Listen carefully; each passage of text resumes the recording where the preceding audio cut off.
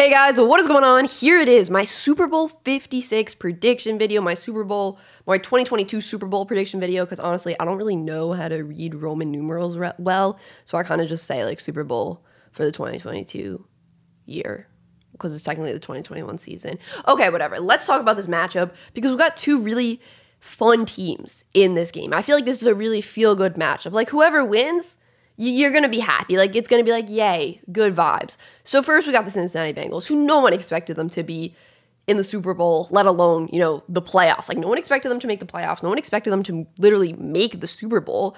I can't remember the last time a team, you know, shocked the world and made the Super Bowl in this much of a, you know, shocking way. Like, when was the last time a team that a lot of people didn't expect to even have a winning record make the Super Bowl? Like, I don't remember that last time. I've been watching football for probably like 10 years. Since I was 12 is when I really started to understand it. I'm 22 now. That's obviously not a huge, you know, time frame right there, but I can't remember the last team that shocked the world the way the Bengals have this season.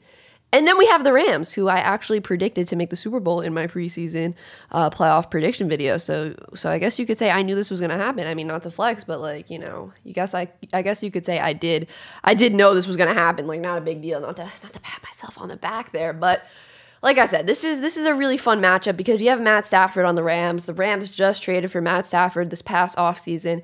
He was in Detroit for all those years playing for the Lions, never got that playoff win. He gets his first playoff win this year with the Rams, and look, now he's going to the Super Bowl. He put together a handful of playoff wins to lead this team to the Super Bowl, and here they are in the Super Bowl, and he might get his first playoff win, and he might get his first Super Bowl win in the same offseason. And what I really like, in the same playoff season, sorry, I don't know why I said offseason, but what I really like about this Rams team and why I feel like you got to give them a lot of respect is they went all in on winning the Super Bowl this year. Like, they made the moves to win the Super Bowl this season. They realized Jared Goff was probably not going to take them to, you know, a Super Bowl victory. He did take them to the playoffs a couple years ago, but they realized, okay, we need to have a better quarterback here. So they went out and they traded for Matt Stafford. They weren't afraid to trade those picks, which is what you got to do if you're really serious about winning. You can't hold on to those picks because those picks, you don't know what those picks are going to, you know, be. And you gotta make the move when the player is there.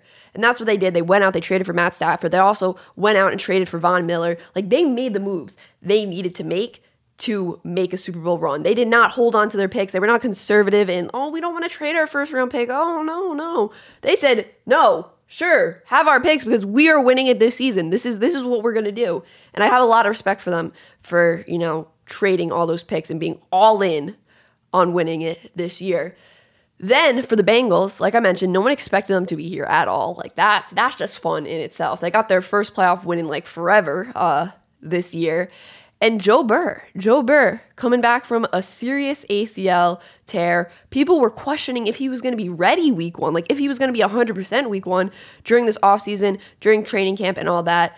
And he is the comeback player of the year, in my opinion. He has played outstanding, even though this offensive line hasn't really played well. He has just taken the hits and continued to deliver, make the throws. Him and Jamar, insane to watch this season. And the last time the Bengals made the Super Bowl was 1989.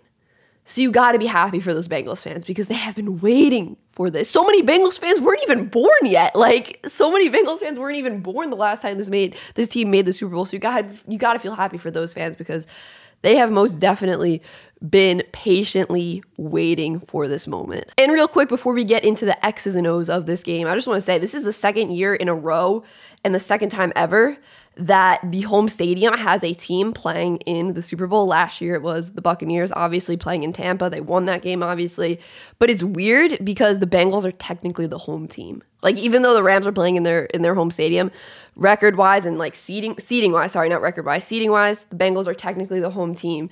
So the Rams are going to be playing in their home stadium as the away team, which is kind of crazy. And it's kind of crazy that this is the second time it's happening and it's the second year in a row. Like, what is this streak we're on here with teams finally getting to play the Super Bowl in their home stadium? I want to let you guys know that today's video is brought to you by DraftKings Sportsbook, an official sports betting partner of the NFL, and they have a huge offer for this weekend's big game. All new customers can get 56-1 odds on either football team to win this weekend. Bet just $5 and win $280 in free bets if your team is victorious. That's right. Bet just $5 on either team to win the big game this weekend, and DraftKings Sportsbook will give all new customers an additional $280 in free bets if their team wins the game. If Sportsbook isn't available in your state yet, you still have something to play for this weekend. Everyone can play for their share of millions of dollars in total prizes with the DraftKings Daily Fantasy Football Contest. Download the DraftKings Sportsbook app now and use promo code SheGotSports and get 56-1 odds on this weekend's big game. Bet just $5 and win $280 in free bets if your team wins. That's promo code SheGotSports at DraftKings Sportsbook, an official sports betting partner of the NFL. Okay, so now let's actually get into the X's and O's of this game. So the Rams are favored to win this game. They are the favorite coming into this game. And I think you can definitely say that this team is the better team on paper. When you look at this team on paper, it looks like they have more talent than the Bengals. I mean, especially this defense. This defense has Aaron Donald, Jalen Ramsey, Von Miller, Leonard Floyd. Like, that defense is insane, the players that they have on that team. But we know, just because a team is better on paper, it doesn't mean that they are a lock to win. We know football is so much about momentum. Momentum is a huge thing in football. And look at the teams that the Bengals have beat this postseason. You couldn't really say they were better than those other teams on paper. I don't think you could say the Bengals were better than the Chiefs on paper. I don't think anyone would say that. But the Rams do have a really big advantage in this game, and that is their D-line. Their very, very good D-line going up against a very, very bad Bengals O-line. And we saw this last year in the Super Bowl. Patrick Mahomes was just under so much duress versus that Tampa D-line. And you could say that's why the Chiefs lost that game. Because Mahomes had no time to throw the ball. Like, the offense couldn't get going because you can't throw the ball if you're laying on the ground. You know what I'm saying? We saw how much an offensive line can impact a quarterback last season in the Super Bowl. This Bengals O-line gave up the third most sacks in the league this past regular season, giving up 55 sacks. On the other hand, this Rams defense had the third most sacks in the league, with 50. So that's not the matchup you want if you're the Bengals. You are not happy looking at that stat. Joe Burrow was looking at that stat and he's like, oh no. He's getting flashbacks to the Titans game, looking at those stats. But the Bengals can try to counter this. Can try. I'm saying can try because Aaron Donald, Von Miller, Leonard Floyd, it's like anywhere on that D-line. It doesn't matter where you move. You're gonna be under pressure. But the Bengals definitely need to have a game plan where Joe Burrow is not just dropping back in the pocket a ton. He cannot afford to just drop back in the pocket and stand there because Aaron Donald is just going to plow through that O-line and just sack Joe Burrow consistently. They need to have some bootlegs in that game plan and just design plays where Joe Burrow is getting out of the pocket. I think we're going to see a lot of play action. I don't know how well the Bengals are going to be able to run the ball versus Rams D-line. I don't know if it's going to be great, but Joe Burrow needs to be rolling out of the pocket a ton. Also, if you want to do some end arounds and reverses with Jamar Chase, try to get some stuff going where you're just kind of working the edge of the field, you got to do that because the middle of this defense is just going to just stop everything this Bengals team tries to do. And I can just see Aaron Donald running up the middle and sacking Joe Burrow multiple times in this game, just pushing the O-lineman on their butt, just pushing them on their butt and just being like, come here, Joe. Sack. The good news for the Bengals, though, is this. They have shown they can win, even with Burrow getting sacked a ton. He was sacked 9 times in that Titans game, and they still got the win somehow. I'm sure Joe Burrow didn't enjoy that, but somehow they still got the win. Also, this O-line did improve their stats from the Chiefs game from the Titans game to the Chiefs game. Sorry, I worded that wrong. So in the Titans game, like I said, they gave up 9 sacks, but then next week versus the Chiefs, they only give up 1 sack. Yes, the Titans D-line is way better than the Chiefs D-line, but it's still a really big improvement. Like you are happy to see that Joe Burrow was only sacked 1 time. I mean, that Chiefs D-line is still good. You know what I'm saying? That Chiefs D-line, definitely still a good D-line. Not as good as the Titans, but I think it's pretty impressive that they only gave up 1 sack considering how bad they played versus the Titans. Also, Joe Burrow was definitely getting out of the pocket in that game when pressure came. Joe Burrow was rolling out. He was outrunning defenders. Defenders were trying to chase him down. He was outrunning them. It was like he had eyes in the back of his head at one point because defenders were diving to tackle him by the ankles, and Joe Burrow would just lift his ankles up, do a little high step and avoid it. Really, really good avoiding the tackle stuff. Really good avoiding the sack stuff by Joe Burrow in that Chiefs game. He was just being a real playmaker in that game. Pretty impressive stuff. He's definitely going to have to do that versus the Rams. He's definitely going to have to be rolling out of the pocket, doing some high stepping, maybe doing some little juke moves because he's going to be running a lot, I think, in this game. Even though this O-line has been playing so bad, Joe Burrow and this offense have just continued to perform and put up the points they need to win games. I just feel like this offense has this confidence, this swagger. They are definitely hot right now. They are on a hot streak. This team is just carrying a ton of momentum, in my opinion. They are just on this streak where they're like, all right, we can beat any team. We've showed you guys in the past few games, we can beat any team. We just beat the Chiefs twice in a few weeks. Like, that's really impressive. For the Rams, their offense has been playing really well this postseason too. It's been really hard for teams to stop both Cooper Kupp and Odell Beckham Jr. Like, you can't shut both those guys down. You just can't. It's almost impossible. In the NFC Championship game, both those wide receivers had over 100 receiving yards. The 49ers really could just not shut down both those guys. The way the Bengals were able to slow Mahomes down after the Chiefs offense got off to a really hot start and took that big lead in that AFC Championship game was getting pressure and getting sacks on Mahomes and also creating turnovers. And if the Bengals want a chance to win this game versus the Rams, that is what they are going to have to do versus this Rams offense. We know this Rams offense can pass for so many yards per game and all of that. Cooper Kupp running these crazy routes where he just gets so wide open, and we know the connection he has with Matt Stafford. So the Bengals are going to have to get that pressure on Stafford and also somehow force him to throw those interceptions if they want a chance to win this game. Stafford was throwing a ton of interceptions towards the end of the regular season. He just was really on this interception, throwing streak. And I was really concerned. I was like, why is he throwing all these interceptions all of a sudden? This is a really bad time to start throwing all these interceptions when you're heading into the postseason.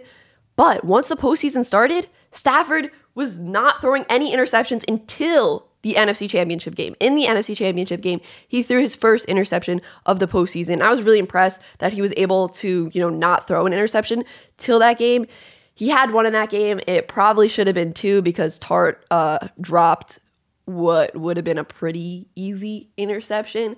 But I think a key thing to watch in this game is the Stafford go down that path of being kind of careless with the ball and turning it over like he was towards the end of the season where it just seemed to snowball? Or is he going to be able to stop that and play the way he was earlier in this postseason, not throwing those interceptions? That's going to be really big in this game. Is Stafford going to be careless with the ball, or is he going to be able to protect it? Because if Stafford is able to protect the ball, it's going to be super tough for the Bengals to get the win. A concern I do have with the Rams, though, is how they finish games. They almost blew that huge lead versus the Buccaneers. And yes, Joe Burrow is not Tom Brady. But to see a team get so, complacent and then just make so many mistakes, like turning the ball over so many times in that second half, makes me nervous, especially when the Bengals just made a huge comeback on the road versus the Chiefs to win the AFC Championship game. That's a big concern I have with the Rams. It just shows that there might be some flaws in this Rams team. Okay, so it's time for my predictions for this game. Let me get into my stat predictions first, and then we'll get into my final score prediction, and I'll let you guys know who I think is going to win the Super Bowl. All right, so let's start with these stats predictions. So my first prediction is I believe Jamar Chase will have over 150 total yards and 1 touchdown in this game. My next prediction is I believe Joe Burrow will get sacked 6 times in this game. My next prediction is I think the Bengals pick off Matt Stafford 2 times in this game. My next prediction is Odell Beckham Jr. will have 2 touchdowns in this game. My next prediction is Cooper Kupp will have over 100 receiving yards. And my final prediction is both these quarterbacks, Matt Stafford and Joe Burrow, will each throw for over 275 yards. All right, here we go. It's time for my final score prediction. Let me get a drum roll, please. Okay, thank you. So now we're going to find out who I think is going to win the Super Bowl. So I picked the Bengals to root for at the beginning of this postseason. That was like my team I was going to be rooting for this postseason. I have picked them to win every game so far this postseason in my weekly, picks. And they have kept winning. So I feel like it's too late for me to stop picking them. I feel like I got to keep riding with the Bengals and Joe Burr. So that's what I'm going to do, baby. I got to go with the Bengals. Got to put on the Joe Burr shades, baby, because we're going with the Bengals to beat the Rams in the Super Bowl and pull off that huge upset. Oh my gosh, Joe Burr. He's got to do it. He's got to do it. It's too cold. Burr, Burr, Burr, Burr. All right, do you want the final score prediction? Okay, here we go. I think it's going to be a really close game. I think the final score is going to be 27-24 Bengals. That's the final score I got. I think Joe Burrow will win MVP. Joe Burr. He's going to have over 300 passing yards, in my opinion, and 3 passing touchdowns. But honestly, I'm happy for whoever wins this game. I think you're going to be happy for whoever wins this game. I think people are going to be like, oh, what a nice story for whoever wins this game, which is awesome. You love that. I'm a huge Odell fan because I'm a Giants fan. He was my favorite player. I literally cried when I met him for the first time. It was really embarrassing. I was in like 10th grade and I just started crying. Really embarrassing, but he was so sweet. So I'd be so happy if Odell got a ring. It would be awesome. Be so happy if Matt Stafford got a ring. Guy definitely deserves it. And yeah, it would be really cool if the Rams made all those moves, made all those trades, and ended up winning a Super Bowl in their home stadium in SoFi, which is a sick stadium. So yeah, I'm so excited for the Super Bowl. I'm going to be happy for whoever wins. Good vibes all around. And that is it for this video, guys. Let me know in the comments down below who you have winning the Super Bowl and what your final score prediction is. All right, guys, if you want to hit that like button, it really does help out the channel. If you want to subscribe, if you're new here, that'd be cool too. All right, guys, peace.